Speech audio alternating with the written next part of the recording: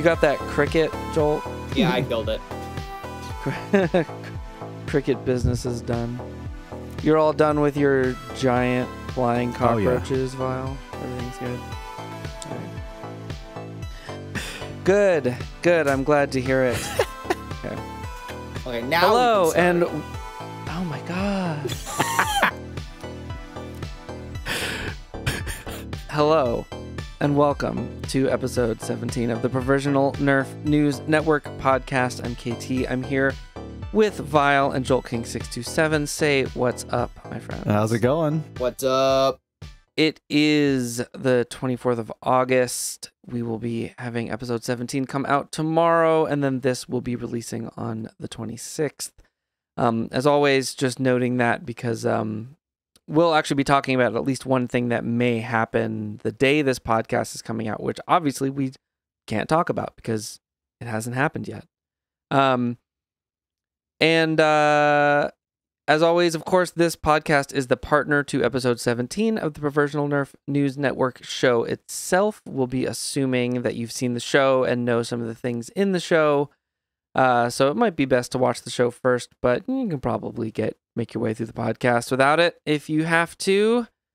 And as always, well, what's up, y'all? Actually, you know what? Forget y'all. I'm excited today because I officially this week became a Pokemon TCG judge and judged my first event today. Just a little league tournament, nothing huge, but that's been something I've been working on for a while, and that's part of why my voice is my voice is generally worn out because I'm usually coming from Pokemon, which involves a lot of talking, but yeah, it was a lot of fun. I'm feeling really good about that. It was a big win in a month that's been kind of tough, honestly. It's been kind of a tough month. How are y'all doing? Good. Just dropping stuff in the background, but yeah, I've been busy getting through the collection, actually. I'm organizing stuff. I'm realizing I have way too many duplicates of things, and what are you up to now? 35 Chronoses?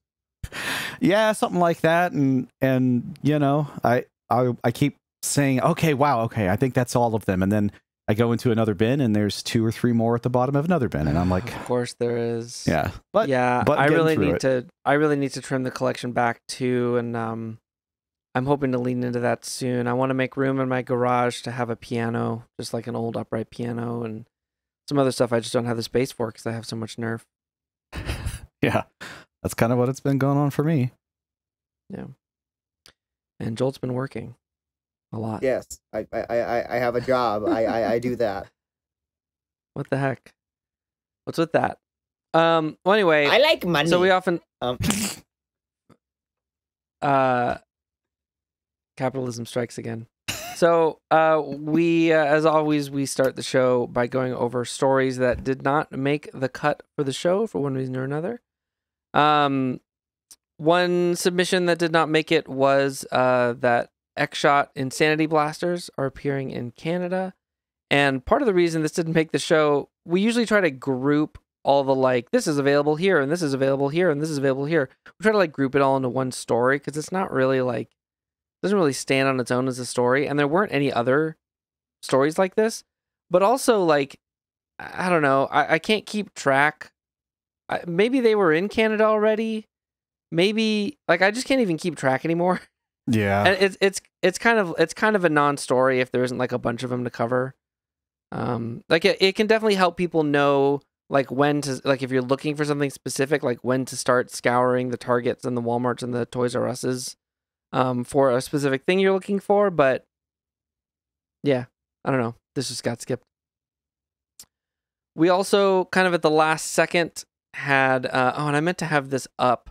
There was a post from someone on a Facebook group that was shared with us that was a potential leak of a new blaster coming out from Worker. Somebody going by Knobs with a 0 instead of an O said the new blaster Worker Seagull will be released in 5 days, as well as new 15-round mag.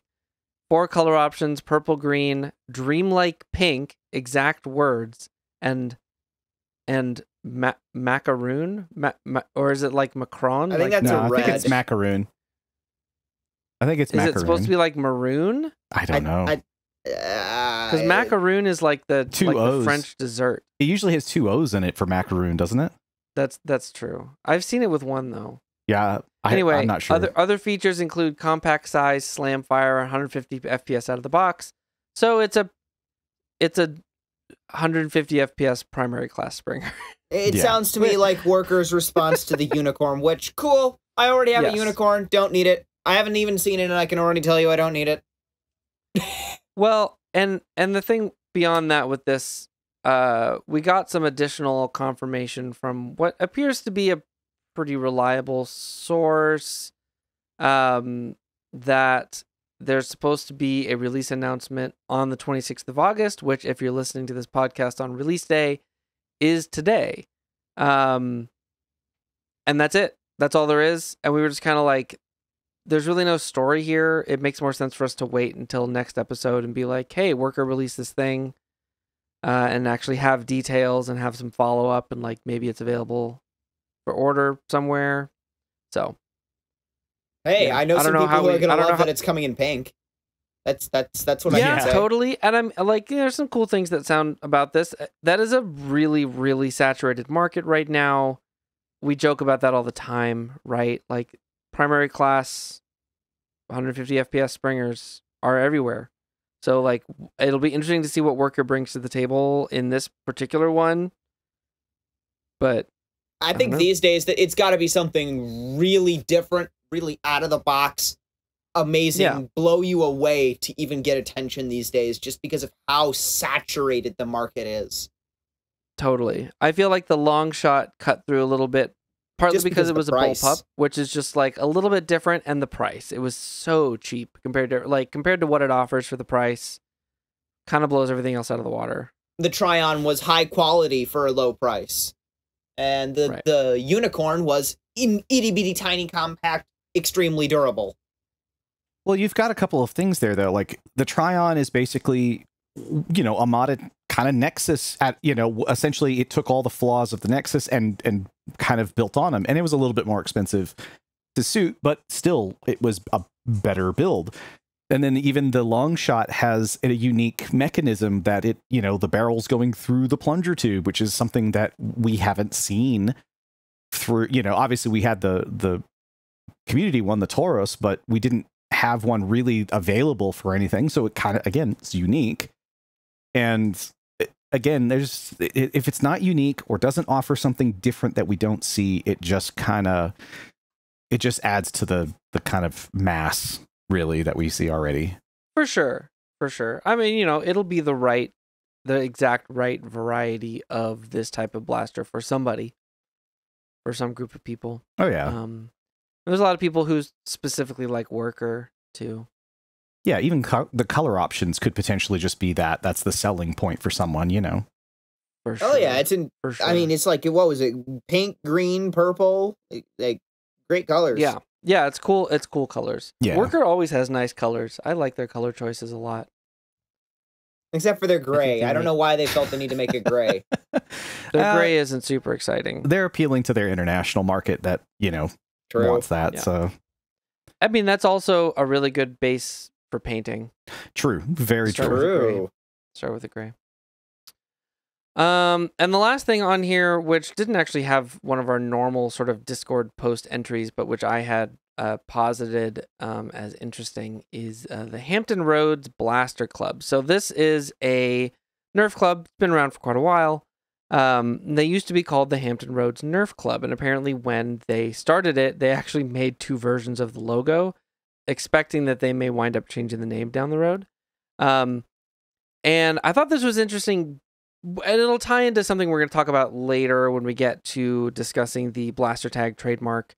There's always been concerns about like having Nerf in the name of a project or having Nerf in the name of your club, or any brand name really. But like obviously Nerf is sort of the Kleenex of our hobby, where people just use that word to mean the thing. But watching, this is sort of part of a movement of clubs moving away from having those words in the name.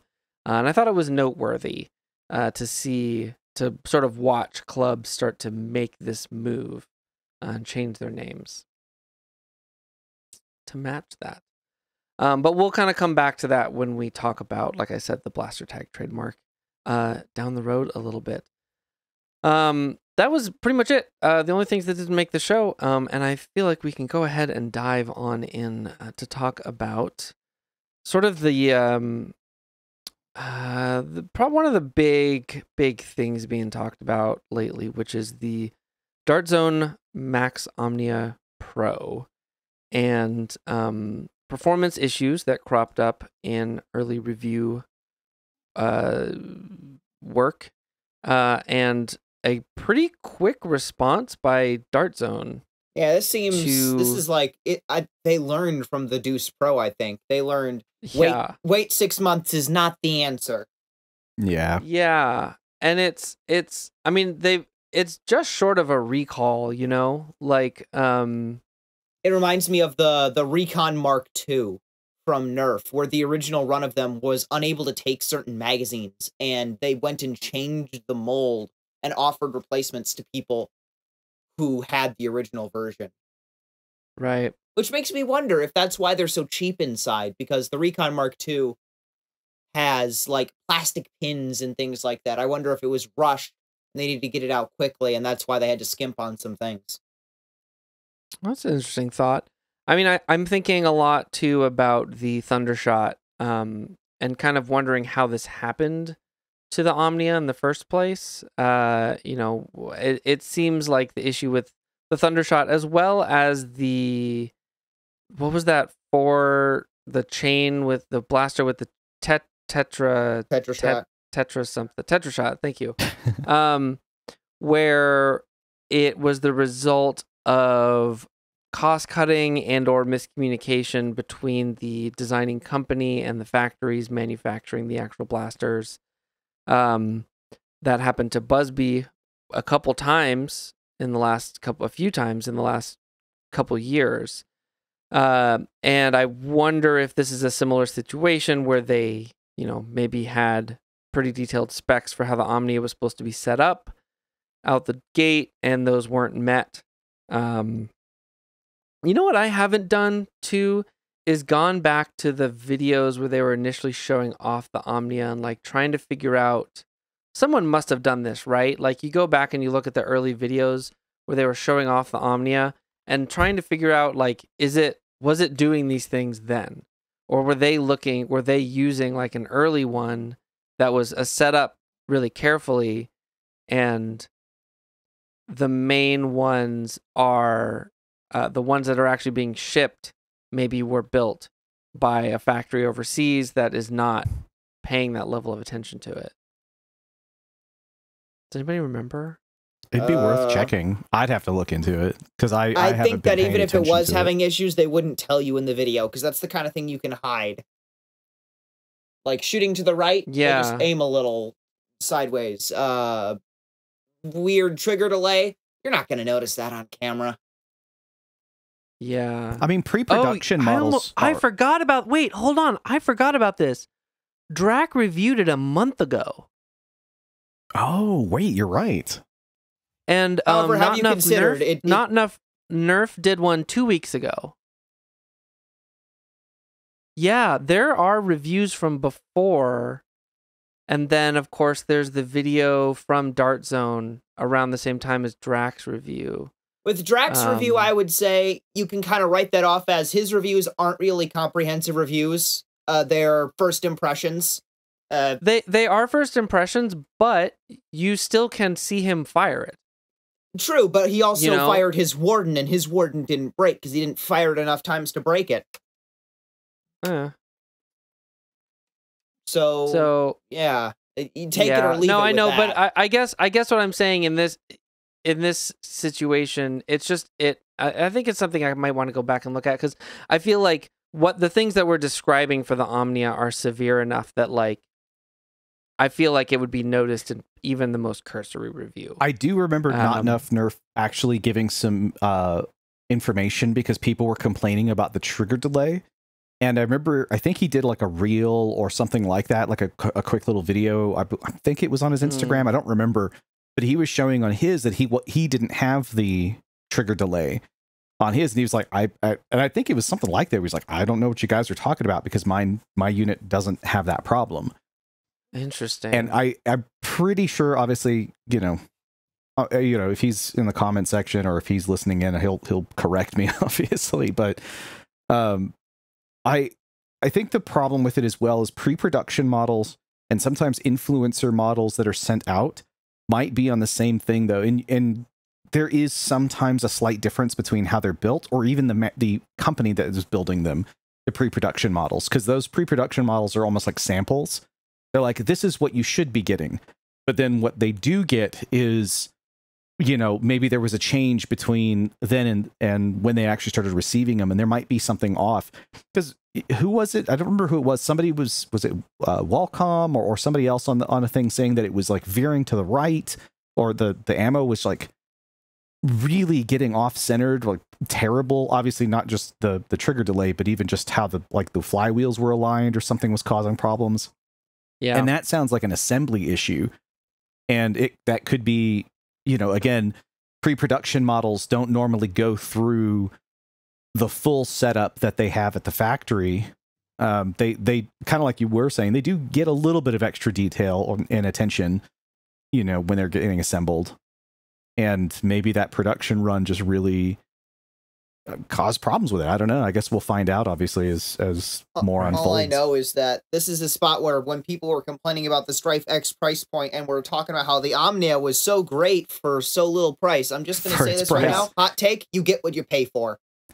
I mean, we put that out there when we talked about it on the podcast. I was pretty clear. I was like, yes, in theory, we can say this right now that the Omnia does all the things but we don't know until it gets in people's hands. And so far, it's still a question mark, because now it's not really in people's hands. Like Dart Zone is saying, like, hold on, we sent this thing out. It's not actually what it's supposed to be.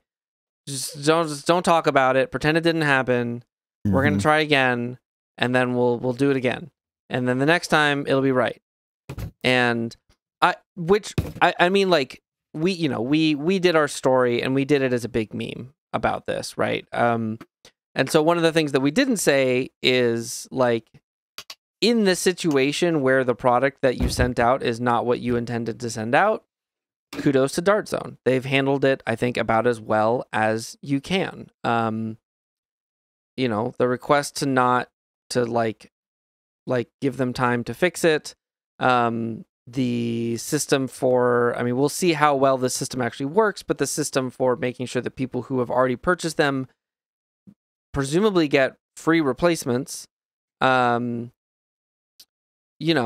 feel like they're doing a good job given the unfortunate situation. It would be nice for the situation to have not happened in the first place, but also it seems likely that it has to do with the relationship with the manufacturer, and that's challenging to work with the factory, with factories that have their own things going on and often do this cost-cutting thing that caused some of the problems that Busby had previously. But it was different with Busby because we're talking about a like less than $10 blaster or like a $20 blaster. And here we're talking it was about pretty a pro-focused kind of thing. Yeah. At a much higher price point. But we'll see how well this recall situation goes. How soon we actually see the Omni out there. On that, I would just say that sometimes with certain products, and I've seen this in other things, other industries, sometimes the race to the bottom for price starts to come at a cost. And while we're trying to see, we're trying to get high performance flywheelers, and there's honestly not that many that are name brand. I would say, Worker can be kind of included in that, but they've been around and doing sort of higher performance stuff for a lot longer than, say, Nerf and Dart Zone and stuff for their flywheelers. But when you really take into account that race to the bottom for price point to try to really get people bought into it will always come at a cost. We saw this with 3D printers as well. You know, everybody was like, you know, back in the day, it used to be $1,000 just as an entry point to get a printer. And then there was this huge rush to get the price point as low as possible. Now we can get printers at $180. Right. But it sometimes comes at the cost of your time, your tuning, you know, you have to buy extra parts. You've got to do this. You have to do so much more to actually get this $200 printer to even function like a $450 printer. And, you know, we might be starting to see that even with blasters, like, you know, because it's coming from these companies that are, you know, they're trying to get into the hobby space, which does deal a lot with markets and companies like Worker, who have been, again, around for quite a while and who kind of have a pretty good stronghold on that stuff. Even then, including Worker, there have only been, what, 6 pre-assembled flywheelers. There was the Phoenix 2.0, the Nightingale, the Pro Mark III, now the Omnia, and Strife X. That's 7. Or is it? My brain is dead today. I think, but no, you're making a good point. It's still not, the pool is very small for flywheelers. Springers are much easier. That's why we have just droves of them. But the flywheel market is fresh for companies to really kind of push into that. And, you know, even if you really want to technically get into it, X-Shot's kind of put their foot in the ring with an Insanity Blaster. It's not a pro level, but they've already started showing that they're looking at the pro line. So who knows, maybe later down the future, maybe in a year or two, they decide to try out the pro level flywheelers. And again, X-Shot's also known for kind of having a pretty good stronghold around the world and having a pretty good stronghold on very, you know, low cost blasters. Maybe they'll start to try to push the bar down even further. Well, it's funny you'd mention that because the next topic that I want to talk about too is the X-Shot Longshot, as it's been appearing in Germany and Switzerland and possibly other European countries. We're still kind of waiting to see how this shakes out. But speaking of a blaster that, you know, requires that extra attention in order to do it what it does, we've all been talking about the Longshot. The X-Shot Longshot is this solid pro level, very inexpensive blaster. Well, solid in everything but its plunger tube and its pusher. Except for the plunger tube. Fair, yes. True. But for these ones to show up now, okay. So here's the thing that interested me a lot about these lower power long shots that showed up is they still have the packaging is unchanged other than the lower FPS number. They still say pro on them. So at what point is it not a pro blaster if you're not putting the power level necessary to compete in that kind of game in the blaster? I would argue short darts. Yeah, I was going to say probably the same. That's true. It is, and one of the things I do like about the X-Shot is I think they've done the best job of a blaster that is hybrid, full length and short dart. The prime on it feels like the same, pretty much one or the other. Yeah, the only other blaster that really did that to chamber both, I think, is the 1.2. Because it used I haven't played with the plunger 1.2. tube. Yeah, that's the one thing it did right, is it switched to a moving plunger tube, so it eliminated the telescoping piece in the priming mechanism. So no slop. Mm-hmm. Yeah. So, you know, we talked about, I know, Vile, you did some research on the legal situation that may have caused this situation. So but I it's looked still into this. Kind of like I did look into it a little bit. It was kind of hard because when I was trying to find it, the websites I was pulling up, it was either like a Google, answer, or it was like Reddit posts or things like that. It wasn't really like a reputable source that I could just quote, like, oh, this comes from, German government's site that gives this exact thing. But everything I kept finding was pointing at the joule requirements in primarily things like airsoft.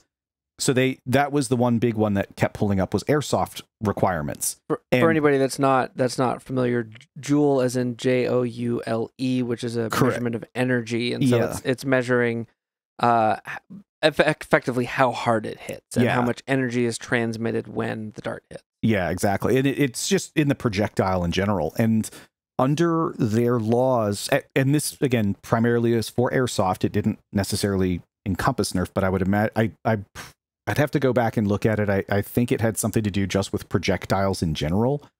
They had to be less than 0.5 joules. If they were over 0.5 joules, they would have to be classified as an air rifle. And which, I went to a calculator and I actually calculated it out, and I went and had some screenshots of it. But when you look at the 140 FPS, the calculation came out to, I don't even remember what it was now. It was something like one, oh crud, I wish I had that screenshot right now. It was somewhere, but it was it at the lower spring at the 66 FPS, it was something like 0.1. Oh, I found it. It was 0.19 joules. It was just under 0.2 joules. And at the 140 FPS, and this was assuming that it was a 0.95 gram dart. Like that's just kind of an average. If you put a heavier dart or you put the 0.9 at the lighter. So I just kind of took the middle. If you put it at 140, it turns into a 0.86 joules of kinetic energy. So that puts it technically into an air rifle category. I was also finding a lot of articles about apparently the rest of EU was trying to get Germany to change their toy laws. Germany telling them no, because under their current ones, it is safer for their toys than the rest of the EU. So it was kind of like a rabbit hole of a lot of information and a lot of data, but based on even on the airsoft and the paintball markers and things like that, they cannot exceed 0.5 joules just for that weapons law in Germany. I'm surprised to see, I'm not sure if, Switzerland and other countries have a similar one, but at least under German weapons law, that's what I was finding. The good news is the only difference in these X-shot long shots appears to be the spring load. Yeah. So just swap your spring and boom, you've probably got a felony in Germany. I don't know. Yeah. but I mean, this ties back to what we were saying before, where it's like, they've done all of this stuff so that they can sell it here, and now anybody that's going to use it has to do all this extra work, has to be comfortable opening it up, has to access a spring, get the correct kind of spring, and install it correctly, keep the seal intact, and like all this stuff. Yeah, and even then, since you mentioned the plunger tube, Jolt, if they were going to be doing it anyways, they're probably going to be swapping out the plunger tube, swapping the spring. They're going to get into it and just probably do the whole, kit and caboodle kind of thing on it.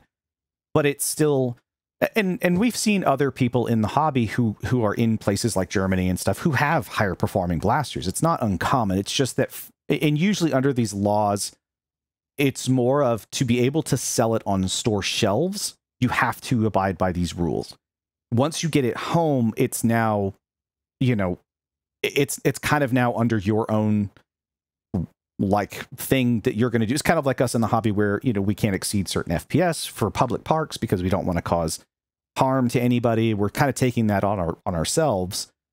But, in these countries, a lot of the individuals are, at least from the people that we know personally, we've seen them doing indoor events or personal events, or they have like LARPing events, and they will build and do their own, and they're doing it in private venues. They're not really doing them in public either, because I'm pretty sure, and that was another thing, again, going down a rabbit hole, if I through some of my stuff, I might have caught this, and I might be misremembering it, but it was, I'm pretty sure that they cannot be used or shown in public places anyway. So they are kind of like, this is a toy that you play with, at your own private property kind of a thing. Like, you don't take it out to public places. So there's already kind of that level of restriction on it anyways. So, but yeah, it just kind of boils into, it's interesting to see them only change the box and claim their FPS claim, but it's still the same blaster with a weak spring. Yeah. It is nice. I can't fault them. They're just trying to stick within the rules and the laws. And they already got called on this once, supposedly. Yeah. I think they got sued for some of their rival products. I think hitting over the limit. Weird. It's weird because it feels weirdly deceptive, because the hobby does so much communicating for these brands. Yeah. And the long shot everywhere is, look at this blaster that hits 150 out of the box and only costs X amount of dollars. And you go and you buy it, and you have to be looking pretty carefully to catch that the number has changed. I honestly would put it in the same category as gray trigger blasters. It's the same thing Hasbro's been doing for years. It's a very similar idea. Very similar idea. Except I think it's a little bit different, right? Because gray trigger blasters, the target audience is parents picking up toys for kids. We find it interesting because we find the differences interesting. And but realistically, if every kid in Australia or whatever has the blaster that shoots at a lower FPS, it doesn't really matter, right? Because they're all playing at the same level. But it is different. It is, a different blaster for a different market. This is like you have a blaster that is specifically being marketed towards people who want a specific performance level. And this particular version of it doesn't have the same performance level, but it's being advertised the same way as the version that does. Yeah. So it is kind of an awkward situation. Hopefully it will at least be good for the aftermarket folks in Europe. Yeah, I think it would be funny. I kind of almost want the low power one just to see how the consistency is at such a low spring load. Because I think that would be sick. That would be fun. A pro level blaster that you could play with your 10-year-old with. I would love to have an X-Shot long shot that I can shoot in the house. Like, that's hilarious. I've tried the end caps and the weaker springs and stuff for the Nexus or whatever, and it never felt good to shoot. Like, it worked. It was lower, but like it wasn't fun to shoot or comfortable. And it just kind of felt floppy.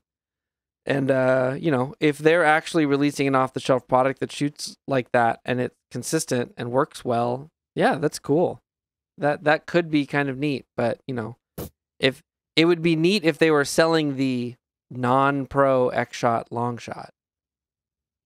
That's just the same frame and blaster intended to shoot at a lower level. But also, one other thing to consider is with the lower spring load, the plunger tube might not crack as easily. It's true, actually. That is very true. That is true.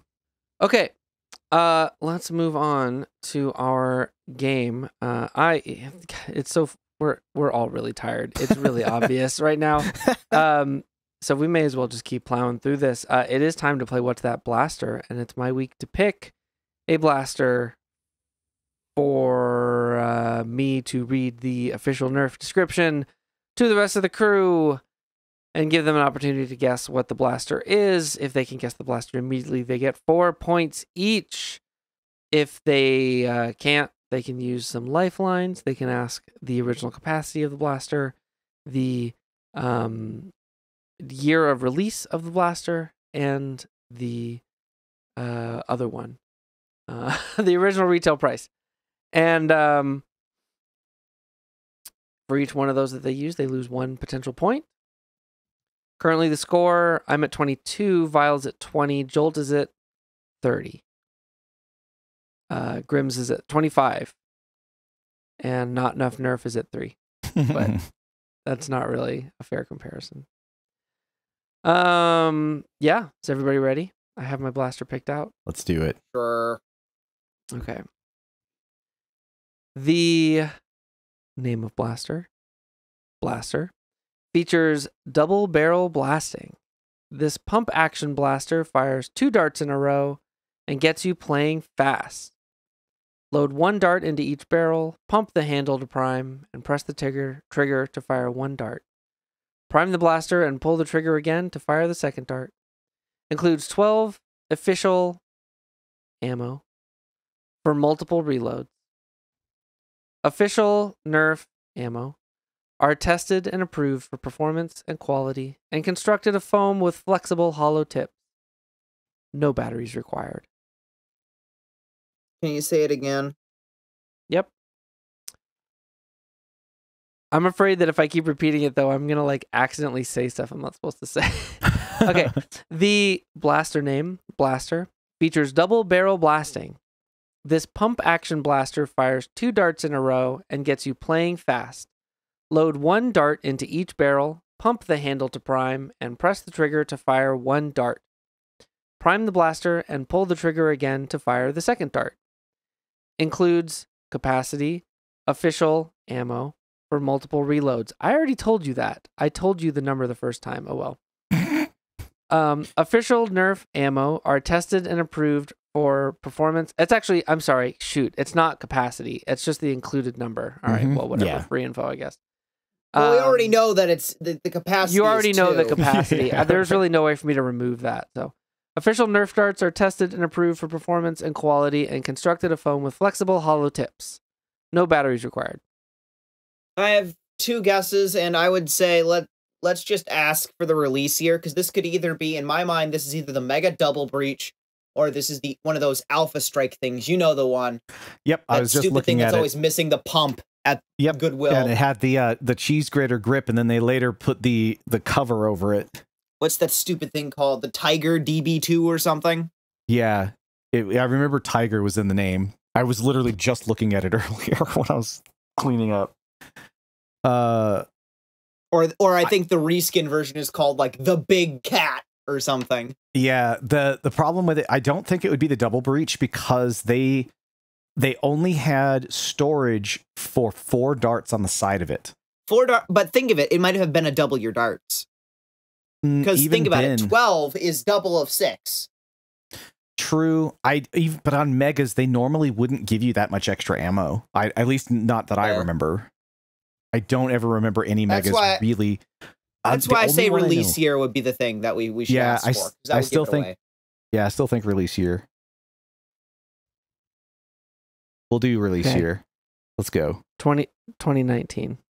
2019. Okay, so it's the Alpha Strike Tiger. Yep. I believe. Alpha Strike Tiger. What the pump action 2-dart one. That thing. It's the Tiger something. Oh, something God. DB2. Yeah. That's what we're going with. Because even I'm going to say that I'm with Jolt on this one. I literally was just looking at this thing. Screw you guys. I'm going home. Yes, it's the Tiger. Cannot fool you guys at all. All right. Well, that puts Vile at 23 and Jolt at 33. I'm now lagging behind pretty badly. And technically Grimm's at 28. It is in fact, oh yes, and Grimm's at 28, thank you. And it is the Tiger DB2. And what is the reskin of that thing called? I'm pretty sure it was called like the Big Cat. Yeah, Big Cat DB2. It's just the same thing. The most amazing Nerf name ever. Like, I'm just saying, that's the funniest name they've ever had. That is pretty funny. Big Cat. Oh, I forgot that the re-release of the Stinger in blue is called the Slinger. You gotta be kidding me! Is it really? Yeah. Oh my God. Oh. That's so weird. Okay. Anyway. All right. Well, that was quick. I don't know what to do to like trick you guys anymore. After you got the Iron Man one, I was just kind of like, all right, this is over. I don't know what to do. It's a Jolt. What did you expect? You picked a freaking Jolt. I picked a Jolt, but it shoots an action figure. Like, but you picked a Jolt. Oh my God. All right. Anyway. Probably the big topic for today is this attempt to trademark. KT, can we pause here for and take a break? Oh, man, I need to use the restroom. Yeah, sure, fine. You gotta. Here's how you do it, KT. This is this whole game has turned into for me. Has been, what can I do of features of a blaster that will throw you off the scent and I will try to read them and be like, oh, that'll make them think of this one. Yeah, see, I was hoping that what was I hoping? I don't know, man. What was I hoping? Yeah. No, I've had that thought. There's actually a whole thing I skipped that there's like an Alpha Strike text that goes before it. Start blasting with Alpha Strike blasters from Nerf, the #1 blaster brand. If you're new to the Nerf brand, Alpha Strike blasters are an awesome way to get into adrenaline pumping Nerf battles and experience the power and performance of the Nerf brand. What kind of got me was when you said how many darts it came with, because to me, I instantly knew. I was like, I know that it's not going to be anything else, because that series, that was their big selling point. Cheap blasters. Alpha Strike actually came with lots of ammo. Yeah, the first thing they started doing was throwing a ton of ammo to try to up your reason to buy it. And I remember which is funny because they finally passed that over to some of the good Elite 2.0 blasters. Yeah, true. And actually, they did have that one, didn't they? Didn't they do that in the Elite 2.0 that had the double barrel, just like the Alpha Strike line? Yeah, it was in the pack though. It's the Technician.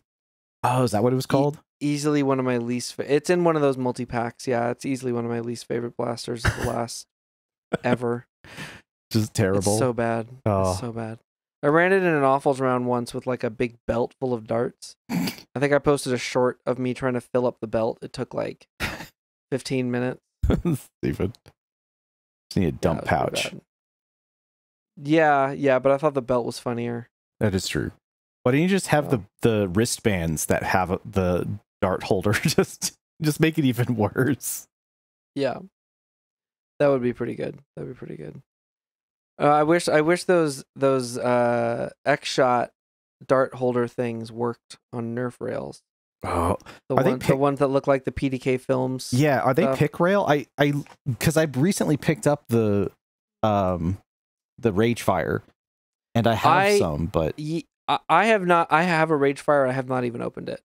I want to do a like open and react review, and then do some like testing with it after. I just haven't made the time. I haven't fired it, like I haven't put batteries in it to check it out, but so far it's actually a really fun blaster. And I don't remember who it was, but the guy who put it on, like, he originally had one on his forearm, like arm mounted, and then he put 3, and I was like, okay, that's ridiculously cool. And the first thing I did with it before I even saw his post was I put it on my arm, and I'm like, this needs to be arm mounted, like wrist mounted. It's so stupid. The moment you get it, you're going to be like, oh, I totally see it. Like, yeah, that's fun. Yeah, it definitely looks like a fun blaster. They're going to be one of those things where you're never going to find the chains. They're never going to come with the attachments. Oh, they're going to be missing yeah, everything. They're going to show up in thrift stores with none of the tripods will disappear. Yep. The chains will disappear. All the attachments that hold the darts are going to be gone. The tripod's even worse because it has a locking pin, and it rotates and like locks in. That locking pin's going to get lost, and then the tripod's just going to be useless. Oh, that sucks. So yeah, that's the one thing I'm like, I know that's. I mean, I don't care if I see them in thrift stores, I am definitely going to pick them up because they're like cool shells and they're cool like blasters. I think it's a good option, and I think there's a lot of fun potential of what you could build out of it. But it is definitely going to be missing everything. Yeah, for sure. There'll definitely be good stuff to do with them. Oh, I'm holding on to the dart storage. I didn't know that. What? The pick rail thing, like, it's sort of like a pick rail is what it looks like. It just press fits into it. You can take it out. Oh, interesting. I didn't know that. I was like, wait a minute. That just looks like you can absolutely just push that out. It's just a post. That means that you can 3D print your own with an in-strike adapter. Oh my God. We're going to be doing some 3D modeling this weekend, and I think we're going to do an in-strike rail adapter for this, for people to carry them on their blasters. That's funny. That'll be fun. I think that's what we can do. That'd be really cool. You need to get your printer back up and running because I've got stuff for you now. Yeah. I'll have the space again soon when my friends move out, but I think it's going to be really great. All this talk of strike rails, real legends use duct tape. True. Amazing. Gotta have that ultimate gun versus gun thumbnail. I know, right? I don't know how to transition back into this. Just start how you were starting before. Yeah, I guess so. So, I explained this, I think, pretty clearly in the episode, but a company which is it's clearly associated with Dart Zone and PrimeTime Toys, which is the parent company to Dart Zone, that has very frequently trademarked and patented things that are Dart Zone products in the name of Dart Zone and PrimeTime, is filed last year to try to trademark the term blaster tag for use both with toy products as well as for event hosting, and it specifically calls out making news presentations on the internet related to blaster tag events. And there's some weird history behind this. Yeah. And I don't know how to take this. Like, I've heard some people say that it, like theoretically, they're trying to protect it for the community to use it. I'm going to say right now that's bullshit right there. I'm sorry. I don't trust that. And so part of the point that I was trying to make, and it's a very compacted point in the show because I was trying to keep the segment short, and I still feel like I kind of rambled in the last part of it. Even if the current leadership of PrimeTime and Dart Zone is gung-ho about like, hey, we're just going to spend all this money to copyright this term as a community good for our customers. We're going to protect it, and we're going to own it, and we're just not going to pursue any uses of it. What happens when the leadership changes at the company? And the new person's like, oh, wait, we own this trademark and we're not defending it? Nah. Sue all these people. What happens when one person does use blaster tag in a way that they don't like, or that doesn't align with their vision of what the community is doing?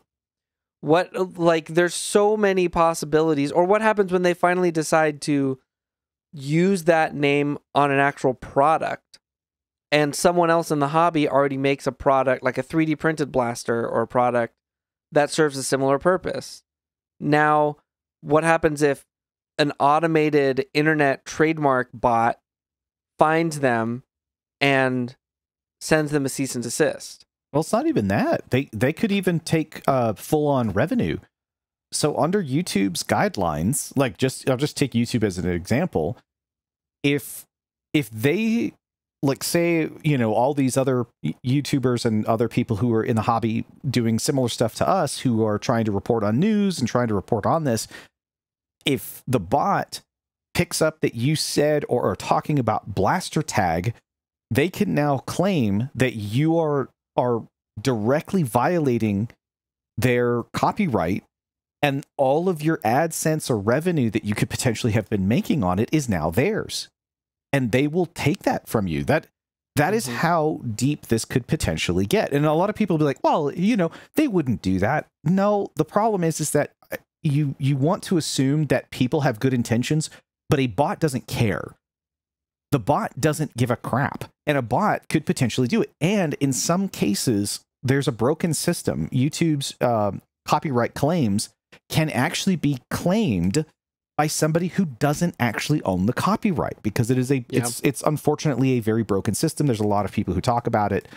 We're not here to get into it that deeply, but that is how bad that is. If it is something that is copywritten, people will sometimes abuse the system. They will say, I own the copyright and I need all of the revenue that was made on this through, for however long. And they can strike a channel down to the point that it gets completely banned, like disbanded. They will because you know, obviously under certain rules, if you get 3 strikes, your channel's basically gone, and you cannot make this. So people who are even doing this, who may not get much anything out of it as it is, like say Beret or something like that, or Captain Xavier, or even Drac, you start looking at larger people who've been around for forever, and videos that are 7 or 8 years old that they might have been talking about blaster tag. These things, if you copyright that, they can go back to videos that were made prior to the copyright and even strike it. It's not because it's necessarily right or legally they can do it. It's that there is so much red tape that all they have to do is make the claim. The bot just says, okay. YouTube tries to tell you there's always somebody, you know, an actual person behind there. And again, we've seen this time and time again that there's not. And now those people, their channels get destroyed. Any revenue that they were making on it gets completely taken from them. You know, some people who do this potentially for a living, or at least for some side income, that is huge. You have to understand the implications of also what something a copyright... to remember is that when your account gets banned, any other channel based on that like Gmail account or something, those also get banned. They all get linked to that, and you have to understand how important that is. It's very, very important. And you brought it up even in your thing of, you know, Blaster Tag Association. They can potentially... They're kind of the obvious example. Their entire name is tied to that. Yeah, and I mean, even places that are, you know, nonprofit organizations and stuff like that could be hit. And that's... Even so, to me, what this looks like, this is if the NFL decided to trademark football. Like, no, you don't get to do that. I'm sorry. Yeah. That's crap there. Well, and you know, there's, you know, I also talked about how Jangular attempted to take this trademark for that purpose to like set it aside in 2018, and was told it's too general and you can't trademark that. So, I mean, fingers crossed, I guess. But you know, I looked up Jangular's attempt to do it, and see if I can find it again. It seemed like it didn't... Where is it here? 2018-04-28 new application entered. Office supply data assigned to examiner 4 months later. Non-final action written the next day and notified. And after that, they didn't respond anymore. So this whole process of applying... So, like, I guess what I'm trying to say is I want to believe that this one will be rejected for the same reason. However, we are not now talking about a hobbyist with few resources attempting to copyright the title. We are talking about a very large company with a lot of money and lawyers trying to copyright the name. And what I believe here, at least, to be Jangular's attempt to copyright it was lasted for 4 months and then was essentially rejected.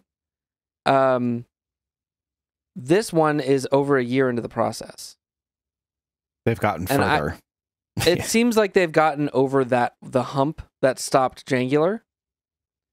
Now, I am not claiming to be an expert in trademark law. I'm just making guesses based on the information in front of me. Maybe I'm wrong, but that's what it feels like. And now we're sort of left with this $600 opportunity to to say, hey, this seems bad. You know, fingers crossed, maybe like Out of Darts or one of the hobby companies or something will have, you know, the funds and the resources to put up some kind of resistance to this. Or, you know, it would be great if Dart Zone or PrimeTime or what are they called? Hazebond Limited. Is it Esbond? Hazebond or Easebon. Easebon, that's what it was, yeah. Easebon Services Limited. We'll just communicate at least. Like, that would be a nice first step. Just like, hey, like, we know that there's some concern about this. Here's our plan. So at least there was some communication. In the absence of communication, it feels like it's in bad faith. So, yeah. And I gotta be honest here, like, hot take. Whoever is responsible for this should be ashamed of themselves. Just, I mean, like, this is really normal business stuff. I hate it, but it's really normal business stuff. Like, someone thinks that they're doing the best. They shouldn't be ashamed of themselves. No, I agree. But whoever's doing this thinks that they're doing just like the thing they're supposed to do for their company. Actually, you know what? I'm sorry. I say this. I actually found the name of the lawyer who's involved in this, and I suspect that it's actually because like on the request, the law office is listed, and please do not email this lawyer, listeners, and start harassing them. Yeah, don't go out there and do that. Do it the normal way. But it seems like what I'm trying to get at is that it seems like this person specializes in helping brands like protect their whatever, and I have a feeling that this lawyer's office identified blaster tag as a term they should try to own. And that's why they're doing it, more than anything. And it may actually just be that law office pushing it. But my question is where is Hasbro in all of this? Because blaster tag would technically be something they'd probably want to use too. That's true. Where are the Hasbro lawyers in this? Come on, Hasbro, for once, use your lawyers for something good. I mean, maybe there's something going on there. Maybe they're preparing a response. Maybe they put something in. I have no idea. I don't think that if there was a request already put in to delay it, which is another thing that you can do, is request a delay to have longer to put a response together. Maybe that already exists. I don't think we would publicly be able to see that. But it would, yeah. I don't know. Where it's not quite like the CPSC thing where it was easy for people to go in and just drop a comment. Yeah, $600 filing fee. It's a $600 fee to file. Like, it's obviously intended for companies to do it, not for individuals to do it. But individuals, of course, are the ones who are going to pay the price here, because the whole point of this term is that it's widely used by a hobby of loosely or disorganized people. Yeah. So nonprofit organizations as well. That's my other frustration with it. You're trying to tell a nonprofit to throw down $600, to try to defend its ability and its right to be to stay a nonprofit and use the name that it's had for, going on a decade or more in some cases. Like, it's crazy to me, but yeah. And then, if this all goes through, the robots are going to try to come and take all of our fun. Yeah. And, I don't know. There won't be much that we can do about it. So hopefully some kind of resistance is mounted to this. I don't know that there's much that we can do on an individual level, unfortunately, to respond. Maybe someone who has more knowledge about it will have an answer. We'll have a suggestion, but it's not me. On that super upbeat note there. I mean, the thing about this, it's not like end of our hobby kind of stuff. I think about all the content creators, including us currently, who have Nerf in the name that Nerf does not come for. Yeah. And, mentioning earlier the Hampton Roads Blaster Club, changing their name from the Hampton Roads Nerf Club, just because they wanted to be able to distance themselves from that. But like all the people, that's the thing. I guess actually that's the thing that's really frustrating to me is there's been such a move to like try to get, Dart Zone is very picky about people not using the word Nerf to describe the sport. And so we've all moved to terms like blasters, blaster tag, all these other things. And now they're trying to trademark one of those terms so that we can't use it. Yeah. It's like, well, what do you want us to call it, man? Like, at what point, yeah, you know, just like leave us alone. Anyway, frustrating. Let's end on something fun.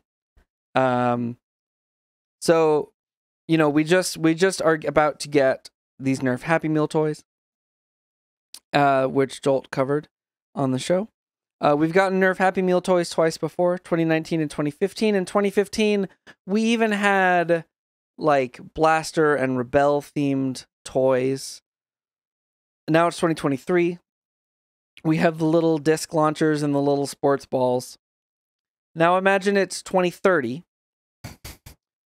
And that appears to be about the gap between years that Nerf does Happy Meal toys. What line in Nerf's au revoir currently would you like to see them bringing back as Happy Meal toys in 2030? So you're going to get little teeny tiny versions of them, right? Little funky little things themed after a current Nerf line. I have one though. I'll just go, and then maybe that'll kickstart this. Dino Squad. Oh, that I would love perfect. I would love to see little dinosaur disc launchers, and a little teeny tiny version of one of the blasters that like pops the ball into the hoop. That'd be really fun. How many dinosaurs will they have in that line by then, you know? They still are adding them, amazingly. True. I'm actually glad. I do like them, personally. I want the... I'm so glad that line has survived. I still want the... What is it? The Pterodact? I want that one to go down in price. I'm waiting to either find one at a thrift store or for it to like go on a clearance price. Yeah, that looks pretty cool. I actually really want it. I still have to finish my integration, too, of the Rex Rampage that I've got. I was gonna say, I've always been a little bit surprised that the McDonald's toys don't just like shoot a dart. Like, darts aren't that expensive. Yeah, it's probably because the age of the children who are getting Happy Meals. That's true. They can't control the age range that's received. Yeah, but they're always those plastic, like they're spring loaded and they're like a plastic spoon launcher, right? That's but true. They shoot like 5 we feet. used to have those. Yeah, I mean they're not the best, but it's still kind of it's always been weird. So just let something shoot a dart 5 feet. Fine. Yeah. It's a Happy But Meal like, toy. here's the thing: the dart is soft and squishy, so it'll get all damaged in the standard McDonald's packaging. True. Yeah, I guess that's true. Yeah. That's true. Why Do a rival round then. Give me the weakest rival round slingshot. It's like a ball popper of a rival round. I think for me, if they were going to do a line, I want something that's like the old Max Force line. I want one of those old like the bug, because they always did like the crazy bugs or like weird fish stuff. Yeah. I want something like that. See, we just want the critters. I want because that's what I grew up with. I remember I remember the pins that were like race cars, like, and the front end of it would come off and it was a pin or something goofy like that, or and that's, as a kid, when I wanted a Happy Meal, that's what I was getting. I was so excited because I would have this race car pin when I was in school, and I'm like, and I'm playing with it in class, totally, and then I pop it off, and it's the same thing, right? You want something that's like a car, or it kind of serves like two purposes, right? It's not just a blaster, it's also like this crazy monster or something like that. What is it, the Oozinator or something from the Super Soaker line? Totally. Actually, speaking of that is my answer. Is I want Super Soakers. I don't want Nerf in my Happy Meal. I want Super Soakers. The little They've done that a couple of times, and they were always great. The little keychain ones. Yeah. I have a couple of them. They're adorable, and they work pretty okay. Yeah, give us those would be good. That's so true. But of course, my screw you, I hate the rules answer is, come on, we need the return of the Bionicle McTorin. The first, for those who don't know, the first Bionicle sets were actually Happy Meal toys. Funnily enough, they shot the same discs as the later disc launchers that resemble very closely these new disc launchers in the Happy Meal toys. Yep. Right. Yeah. I have a couple of them. They're adorable. That's fun. I miss the days where Happy Meal toys were like a small Lego set. Yeah, right? Come on, give us like, Lego and Hot Wheels. You know, the good stuff. We are getting, tying it back to the beginning of the podcast for me, we are getting Pokemon cards again soon. As a Happy Meal toy? So they have them in the UK already. We don't have a set date, but I honestly think they might just be the next release after the Nerf stuff. I don't even like Pokemon, and that's kind of cool. The way that they do it is you get a pack that comes with like 4 cards, 1 holo and 2 or 3 non-holos, and they're all currently in production cards, but they have a different holo pattern that's like really pretty and sparkly, and they have a different uniques. Set icon on them for the McDonald set. And this year, there's actually like 1 or 2 of the cards are like kind of playable potentially, and it's always kind of fun to have like the weird McDonald's version of the card in your deck, if it's actually a decent card. But they also have a game where the pack comes with a little. This year they've simplified it even further, but it's actually a good setup where it's like a cardboard sort of coin, and you flip the coin. And both the side that it lands on and the direction it's pointing, the direction it's rotated, indicate which version of the game you play, and then you compare the stats on the card. And whoever stat is higher wins. So it's really cute, and it's actually like people get started in the game this way because it makes them like actually look at the numbers on the card and like look at the attacks on the card and stuff like that. All right, and if it you also can uses combine the that, height of the Pokemon and stuff. So if you can combine that Pokemon TCG and that type of game with Pogs, I'd be in. I mean, I still have my Pog collection. Get out of here! Oh my god, no way!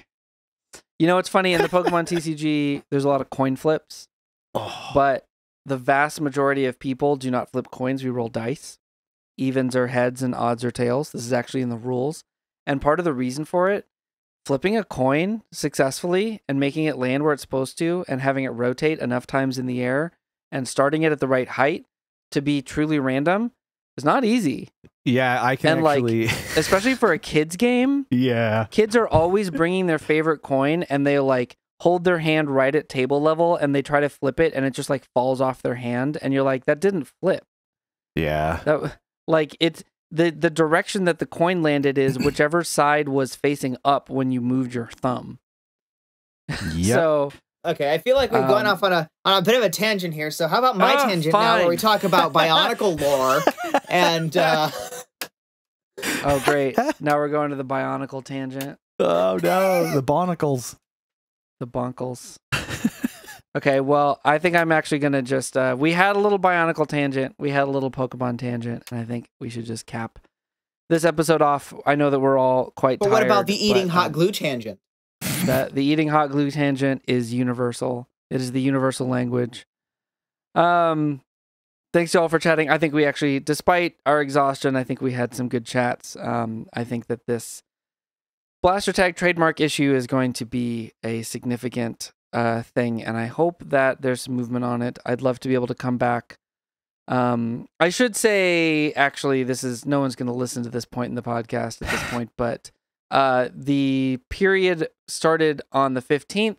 It's a month. It's 30 days long, so you have theoretically until the 14th of September to put in a notice of opposition. I don't know who's doing that, but if you wanna, you have 1, 2, 3 weeks from today, the recording day, so less by the time you hear this. So if you've got an idea out there and a good way to oppose this, or at least like get some information about what is actually going on with it, I'd love to see it. Say something, post it, join the Discord, say what's up, post publicly somewhere, talk on Reddit, whatever. I hope someone has a plan, but yeah, hopefully something will happen with that. Anyway, that's enough for me. I gotta go to bed. I have to edit this tomorrow. Good night, friends. Good night. Good night. Eating hot glue. Every time. Every time. Okay. True.